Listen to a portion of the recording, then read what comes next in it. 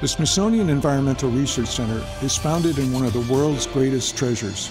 The Smithsonian is everybody's favorite institution. It's worldwide. It's the world's largest museum complex, and it's the place that everybody goes to visit in Washington, D.C. But it's much more than that. It also has this tremendous reach. The Smithsonian historically started as a scientific organization, but those museums have expanded to include art, history, culture. The Smithsonian is respected for its excellence. It's trusted. It's been here for over 170 years. It's here forever.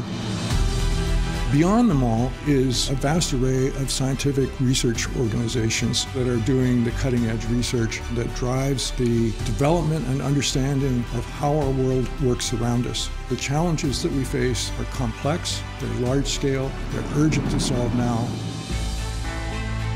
The Smithsonian is a nonpartisan organization providing truth to power, but it's not about influencing power for particular directions. We are about solving real-world problems and providing the information that's needed to make excellent decisions for improving the fabric of our society and for being just and effective in all parts of the world. One of the key research institutes is the Smithsonian Environmental Research Center, just 25 miles from Washington, D.C. 65% of the world's population lives in the coastal zone, and the Smithsonian Environmental Research Center focuses on coastal ecosystems and human interactions. The SERC campus and our facilities are situated on 4 square miles of land and 16 miles of shoreline on the nation's largest estuary. It includes farmlands, forests, wetlands. Those are where the transformative interactions are happening and how they're responding to global change. The Smithsonian Environmental Research Center began through a bequest from an eccentric dairy farmer, Robert Lee Forrest, who in 1965 passed on his estate in this watershed of the Road River as a hub for research.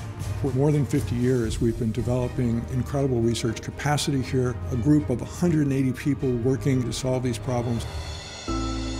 The Smithsonian has a new initiative, Conservation Commons, which brings together the power of this diverse array of science to solve the challenges that are coming at us faster and more urgently every day, of climate change, of pollution, of food production, of invasive species.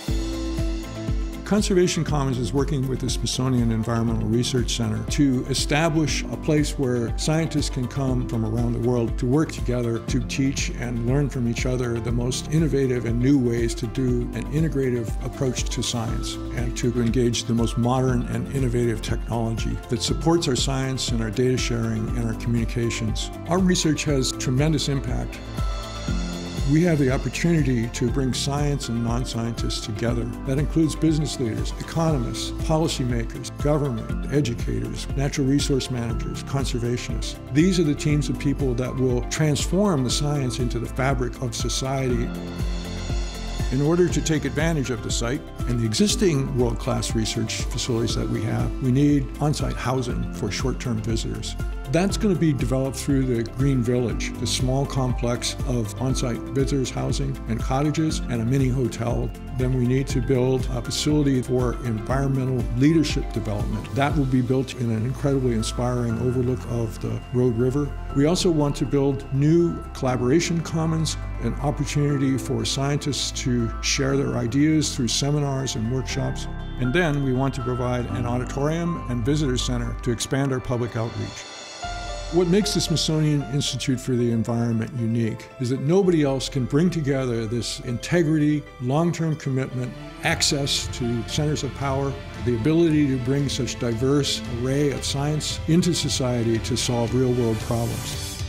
It's critical that we have a place that's here and exemplary in the midst of the science that's all around us to inspire the creativity that's needed to solve the most difficult challenges that are facing us.